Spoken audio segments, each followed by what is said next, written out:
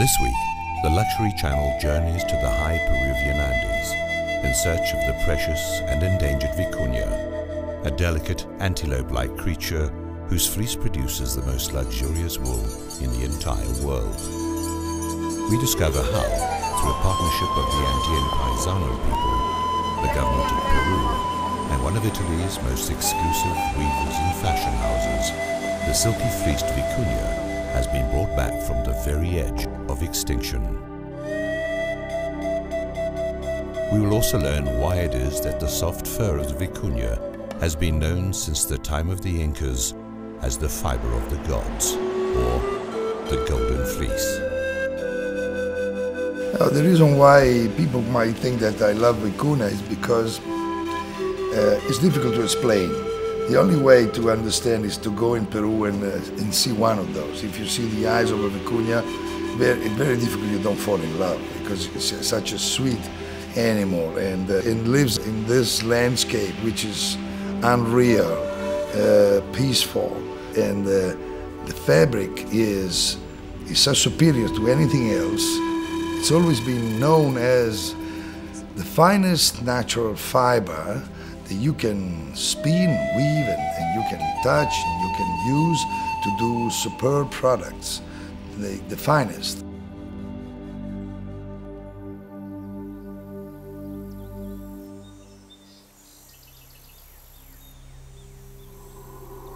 One of the world's rarest and most precious natural fabrics comes from the Andean vicuña.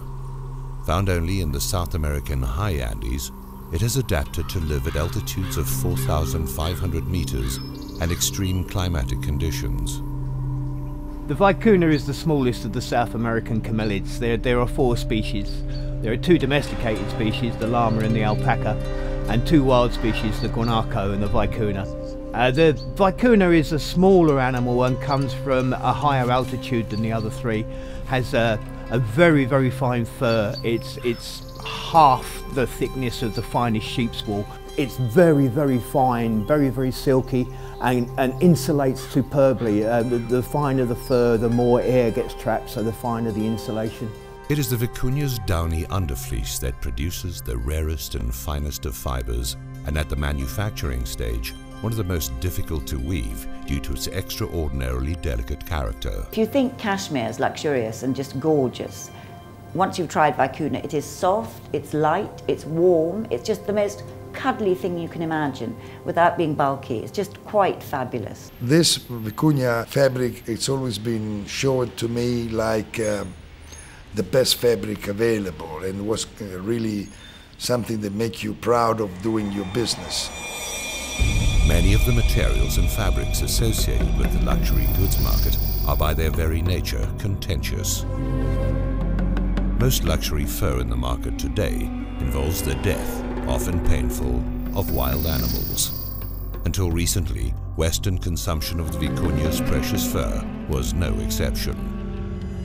But today, one company is telling a rather different story.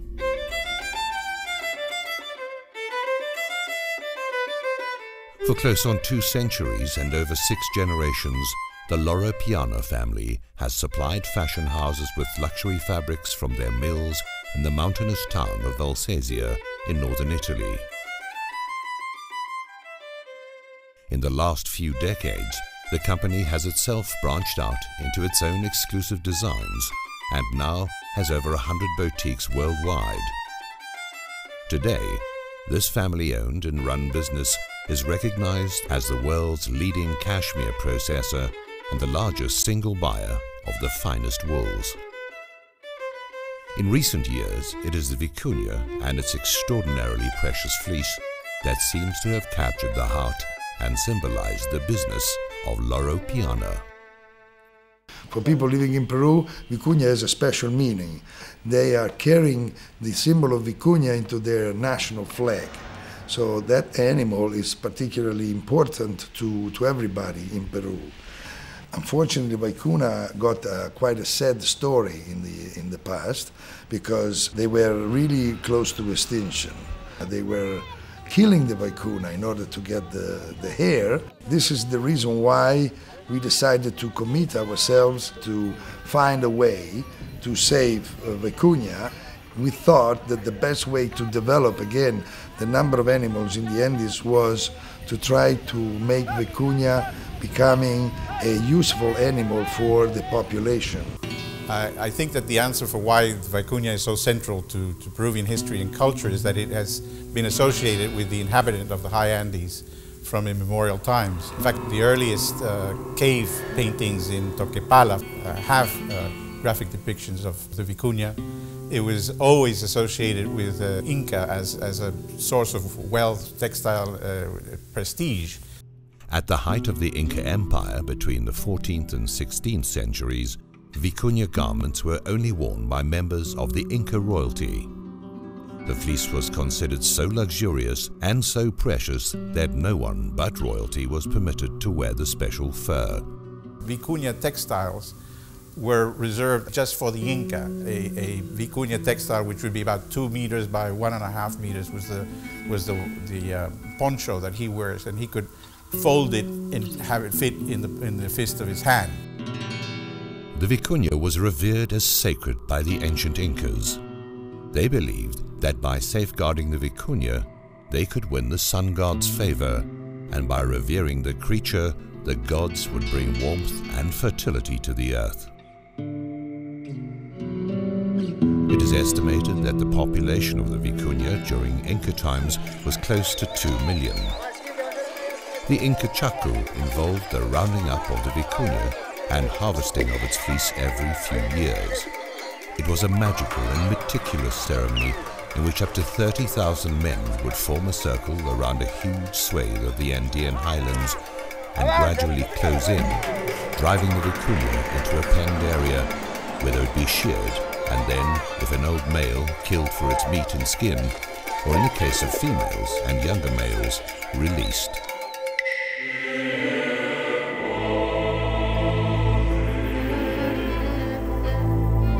The Spanish conquistadors, led by Francisco Pizarro, conquered and then devastated the ancient Inca civilization. Natural resources were plundered. The Vicuña fleece, the silk of the New World, became highly prized in the Old.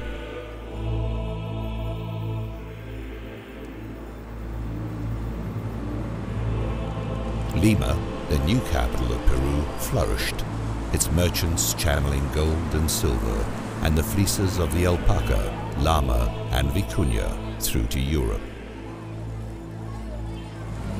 Lima was a small village. It was founded in the sort of urban design of the Spanish cities. It was very isolated from the rest of the world. The Vicuña was hunted to virtual extinction, and by the early 1800s, the trade in its soft skin and fleece had all but dried up. Not until Simon Bolivar became governor of Peru in 1824 was any attempt made to protect the animal and the lucrative trade it had produced. Bolivar banned all killing of Vicuña, and gradually numbers stabilized. But in the 20th century, the Vicuña's fortunes once again took a turn for the worse. At the beginning of the 20th century, and I think it's about 1908, Jaeger, which was originally called Dr. Gustav Jaeger's Sanitary Clothing Company, decided, and it was a period of when health was all the rage, all the thing, and he decided that wools, fine wools, different fibres, helped the body be healthier. He even thought it was a cure for all sorts of obscure diseases. I think he was a little extreme about that. But that's when it first started. And originally it was layers of different wools, some of it camel hair, some of it vicuna, a mixture of wools in layers were worn. Shackleton wore it to the pole, as did various smart ladies in Central Africa, because they believed that the wool let the skin breathe, and I think that's still true today. The Vicuña coat was a great favorite of the Chicago mob. Al Capone would wear nothing else. You're looking good in all you get up. We know that in the 50s, all the mafia was striding around New York and Chicago and everything, wearing these fabulous camel-coloured coats, Vicuña, very chic. In 1958, Vicuña became the talk of Washington. President Eisenhower's favorite golfing buddy and Chief of Staff, Sherman Adams, was forced out of office after reporters learned that in exchange for political favors, he had accepted illicit gifts, most famously, a Vicuña coat. And he didn't declare it. And I think he was out the next day. So you've got to be careful with Vicuña too. The slaughter of the increasingly rare Vicuña continued unabated. By the 1960s, the population had crashed once again to a few thousand across the entire Andes. If the species and its luxurious fleece were to survive, something clearly had to be done. Certainly up through the 60s and into the 70s, there was widespread killing of Vicuña in order to get the wool easier to and quicker to simply kill the animal and remove the fleece than to in any way manage that with live animals. To the point that in the early 70s they were down to about 5,000–6,000 individuals, and that's really when CITES began to pay attention, and the Vicuña was eventually put onto CITES Appendix 1, which is the most protective category within the CITES toolbox. The CITES ban on all trade in Vicuña produced some success, but poaching of the animal by the local population continued. You can understand why. You've got people who may be earning $1 a day, and if they manage to secure 2 kilos, so that would be 6 animals, because each animal only produces about 1/3 of a kilo of wool, 6 animals worth is probably more than a year's income for very poor rural people. The Peruvian government needed to find a way to motivate the inhabitants of the mountains to cooperate in preserving the region's most valuable resource. The Peruvian authorities understood that they had to do something in order to keep this heritage alive in the country. And the association with the European industries like us might save the Vicuña one way, but save also the heritage and the know-how of the people how to breed Vicuñas. In 1987, CITES removed some of the trading restrictions, allowing fabrics obtained only from the shearing of living animals to be marketed internationally. If you shear the animal, you don't kill the animal, you just shear the animal once every 2 years in the case of Vicuña. After a hard-fought competition, Loro Piana and a local company based in Arequipa were granted contracts by the Peruvian government to return the precious fiber to the international market.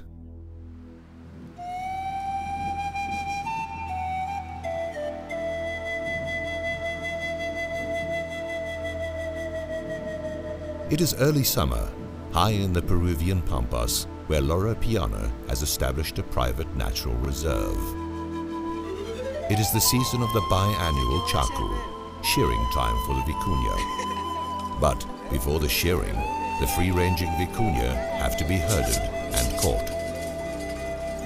The chacu is a poignant community undertaking dating back to the time of the Inca. The local Negro Mayo have converged from many miles around to participate in the event. It is both celebration and thanksgiving. It begins with the scissor dance, an ancient ritual intrinsic to the chacu. Before the dance, instruments have to be tuned, costumes carefully donned. Everyone from children to grandmothers has a role to play. Everyone has a costume to wear. Everyone has a cause to celebrate.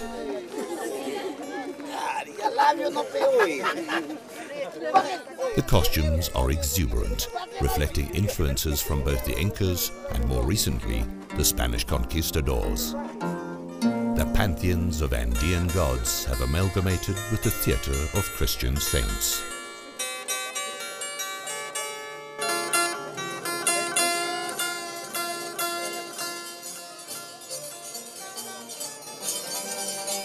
The scissor dance dates back to time immemorial.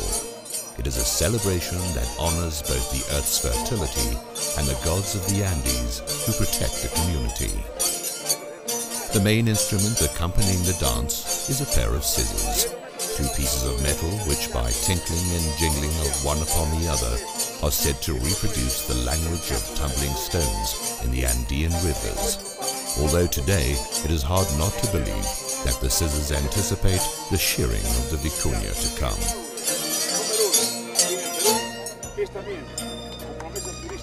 Coming up, we witness the ancient Andean chakru, the herding and capture, shearing and release of the rare Vicuña. We visit Valsesia in northern Italy, where the fleece of the Vicuña is transformed into one of the world's finest and rarest fabrics. We also drop in on the Milanese showroom of one of Europe's leading weavers and fashion houses, where we discover the most luxurious accessories and garments woven from the Vicuña's precious fleece.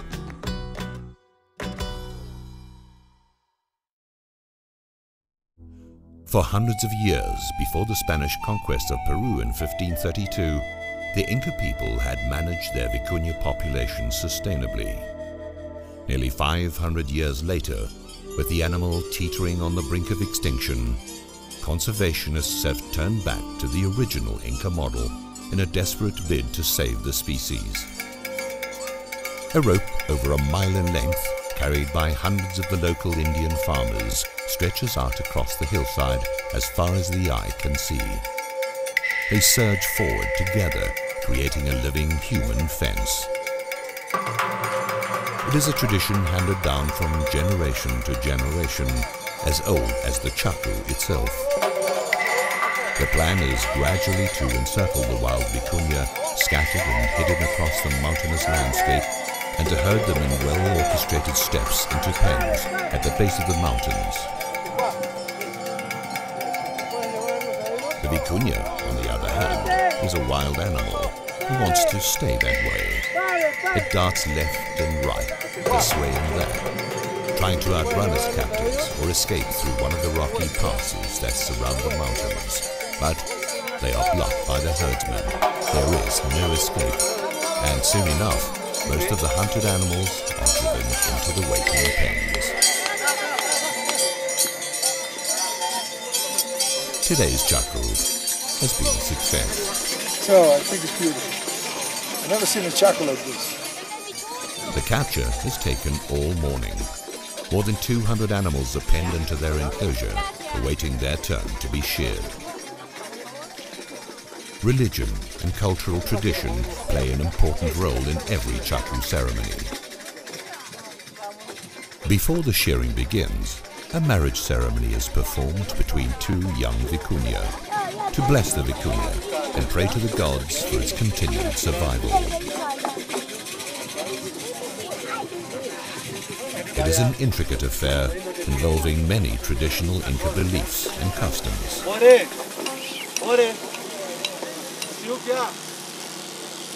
The shearing itself is quick and painless. The fleece will grow back in a matter of months, and the animals themselves do not appear unduly traumatized by their experience. Today, maybe in the Andes, there are around 200,000 Vicuñas, and I think there is room for over 1 million. Obviously, we cannot develop 1 million heads by ourselves.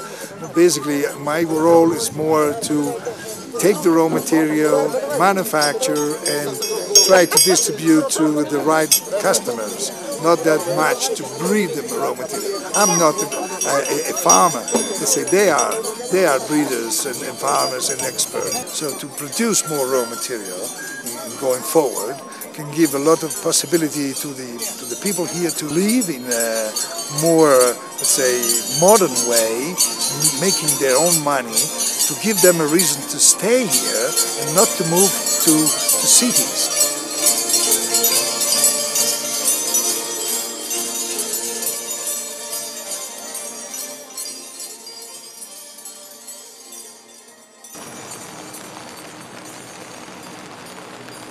"7,000 miles away, in northern Italy, the Loro Piana factory awaits the latest consignment of Vicuña fur.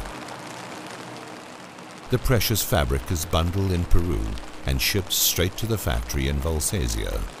Just 4 tons of Vicuña fiber leaves Peru annually, in stark contrast to the 3,500 tons of the far coarser wool farmed from the alpaca. Processing is slow and complex, mainly due to the fine quality of the fleece. The hair of Vicuña is so fine, in the average is between 12.5 to 13.5 micron. A micron is 1,000 of millimeter. So unfortunately, my hair or your hair could be 30 to 40 micron.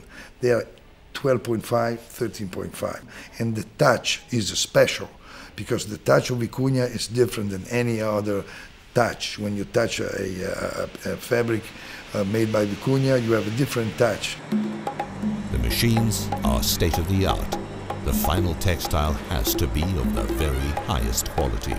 The Vicuña wool is initially scoured to remove surface impurities. The carding process passes the clean and dry wool through a system of wire rollers, combing and straightening the fibers, which are in turn layered into a continuous sheet of wool. Vicuña wool is seldom dyed, primarily because the wool already possesses its own unique golden color. The initial spinning of the wool creates a weak and delicate thread. This process is repeated many times, twisting and retwisting the wool until a strong and firm Vicuña yarn has been produced. The method of weaving the yarn has not, in principle, altered in over 100 years. The loom runs the Vicuña yarn lengthways, the warp, and crosswise, the weft, and by utilizing thousands of chattering wire eyelets, knits the 2 yarns together to form the final fabric. The value of this fabric on the retail market is so high, at least 5 times the price of silver, that every fiber of the wool must be perfect. Every fiber of the fabric is checked and any blemish removed. By international law, every roll of Vicuña fabric is numbered and every inch of the material chronicled, and only then is the precious fabric allowed to leave the factory.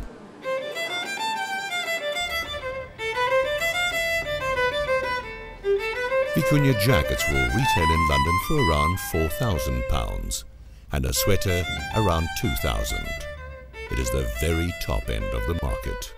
This is a Vicuña scarf on its natural color. And for a scarf like this, you'll be paying around £500.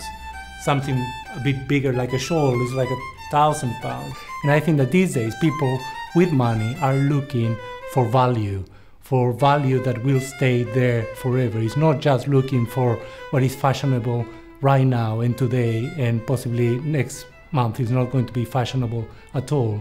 People with real money are looking for long-term value. I think people that wear Vicuña are very much members of a very exclusive club. Rich. The Vicuña fleece typifies the essence of high-end luxury. And for companies like Loro Piana and others who manufacture and sell the fiber, it is a perfect balance of conservation and the luxury business working in partnership, saving a species while creating and selling luxury products. When you think of a company like Loro Piana in Italy and what they've done to save Vicuña, I'm sure we're going to see more and more of that. People who are aware that the planet is a precious thing, just as luxury should be precious, and the two thoughts should be put together so that everything that we're creating in a truly luxurious world should be things that have roots in sustainability. And so the question remains, is trade in Vicuña sustainable? There are welfare considerations, there are captive management considerations, there's the poaching consideration. I am concerned about all of those, and they must continue to be addressed. Otherwise, we're doing what I regard as the sort of slippery slope of sustainable use. And that is, we say it's a good thing, we set up a model which looks great on paper, but the reality delivers something quite different. The reality in Peru today is that the precious Vicuña has grown in numbers from a mere handful to well over 100,000 in less than 30 years. The partnership of conservation and big business has, for now, helped to save the species. As both partners in the equation understand, however, there is no room for complacency. It won't take much for climate change or human intervention to change that part of the world. And obviously if you change the habitat, you change whatever lives on that habitat. And the vicuna, it would not take much for vicunas to disappear. But for now, at least, the little queen of the Andes would seem to be safe.